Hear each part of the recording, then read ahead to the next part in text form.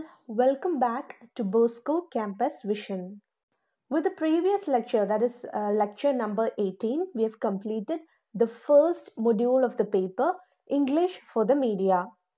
And from today onwards, we'll be dealing with the second module of the paper. Okay, and the second module, it is about broadcasting media. And the first couple of videos in this module will be about radios. And so in today's session, we'll be speaking about radios, role of presenters in radio, the importance of voice, diction and language, then introducing the guest, introducing features, news as well as different genres of music. And the first topic is radio. The radio is a mass medium that has enjoyed popularity since the 1930s. So radio aims at a mass audience and it has been popular since the 1930s. Though a medium that is only auditory in nature, it has managed since its inception to capture the imagination of people across the globe and remain competitive despite the entry of the visual and electronic media. So even though the radio is auditory in function, it hasn't lost its relevance or importance even today, and it even runs parallel to visual and electronic media. It has held firm to its traditional role even while emerging in new avatars like internet radio and satellite radio. So, with the emergence of new kinds of technology, radio was also forced to adapt to the changing condition, and so we have internet radio and satellite radio, but still it upholds the traditional role that it maintains the auditory function. Perhaps it is its ability to transform itself and cater to new audiences that makes it relevant in this day and age. And so perhaps it's this trait that keeps it popular even today. Moving on to the next topic, we have the role of presenters. The radio presenter becomes the unseen face and the heard voice of the radio station. You know that we can only listen to radio programs. We cannot see the one that is hosting the show. So the radio presenter is the unseen face and the heard voice of the radio station.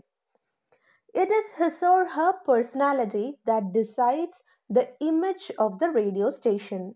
So the radio presenters present the programs in their own style, and that style, it becomes the trademark of the radio station. It is also the radio presenter who sets the style and tone of the station and presents news, views, information, and even chatter in a manner that is at once engaging and entertaining. As the audience can only listen to a radio program, it is very important that the programs that are broadcast, they should be engaging and entertaining at once. So the news, views and information that are produced must be engaging and entertaining. He or she provides lead in to programs, conducts interviews, presents facts and news, interacts with callers during phone-ins, and is generally the person that the audience associates with the station. So the radio presenters, they have diverse functions like they lead into programs, conducts interviews, presents facts and news, etc. And often their name becomes the brand name of the station itself. Being a radio presenter demands that one does a variety of roles. So there are many duties to perform for a radio presenter. It is important to have a deep understanding about the topic on hand. He must be well aware of what he is going to speak about. You have to be objective and take a bird's eye view of the news and also ask the right questions which will provide answers that will lead to the heart of the matter. So the radio presenters must be objective, they must be impersonal, and should be keen about what is going on in the society. And in interviews they should ask the right questions which will provide direct answers. Okay.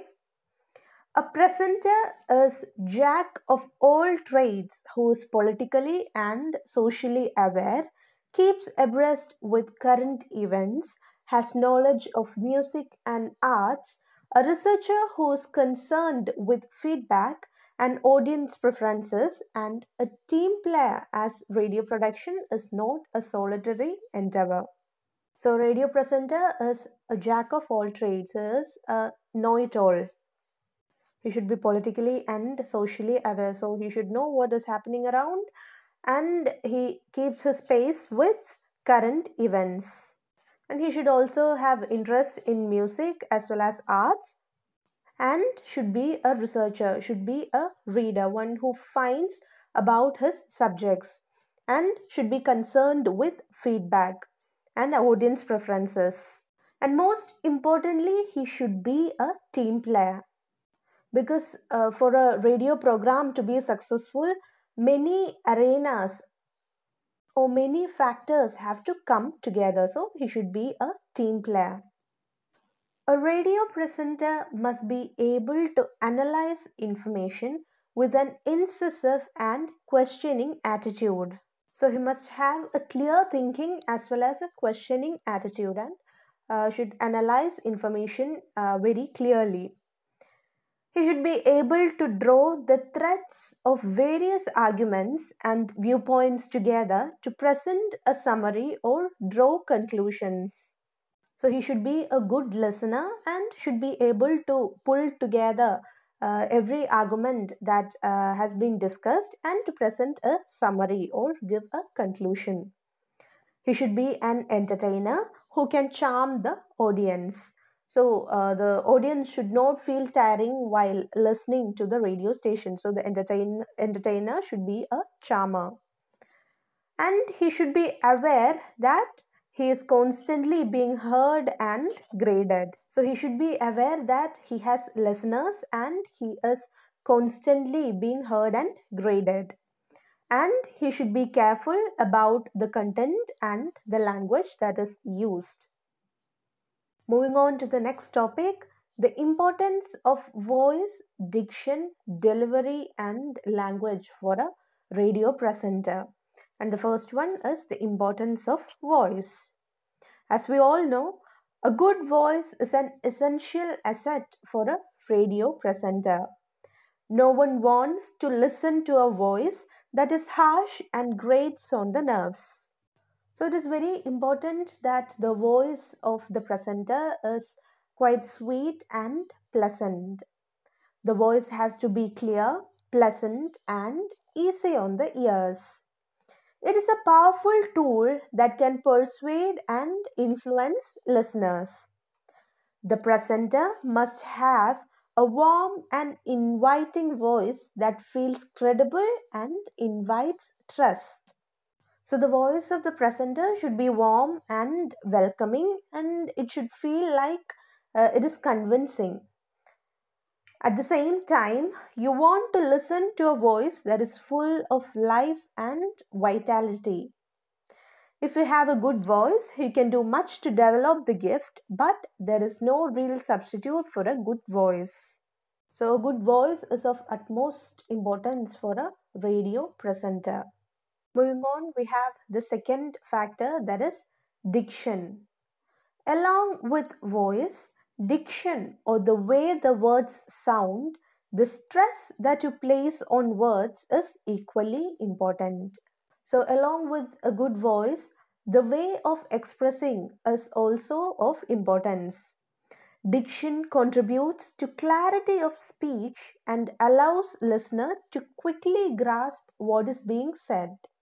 So if the stress is on the right words and if the sounding or the pronunciation are all quite right, it contributes to the clarity of speech, and it allows the listener to quickly understand what is being said. It contributes to the overall impact of the text or message. Correct diction also allows the listener to concentrate on the important facts. So, with the proper usage of stress, the listeners can easily understand what is important and what is not. So, that is also another advantage of using diction correctly. The next one is the importance of delivery. How a message is delivered, that is, its tone and the pace of delivery affects reception. An interactive manner of delivery or a friendly and approach usually appeals to the audience. So, audience usually prefers a friendly and humorous approach, an interactive approach, rather than a brisk, formal approach.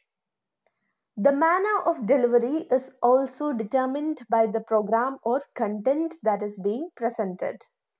The delivery of news differs from the delivery of a phone-in program.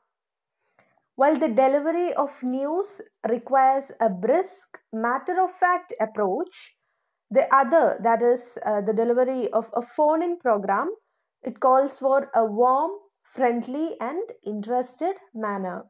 Thus, delivery affects the image of a program and determines how it is received. The next one is language. Language is an important component in presenting news, and the radio presenter has to adjust his or her language to suit the audience. So, the radio presenter must know the audience and he should change the language that is being used if needed. The type of language used determines the mood and sets the tone of the program. We know that. Language could be formal or informal according to the circumstances or according to the program as per the program demands. The language that you choose is determined by the kind of program that you host or deliver as a radio presenter and your target audience. So the language is determined by the kind of program and also the target audience. The next one is introducing guest for a radio program. Let's look at an example.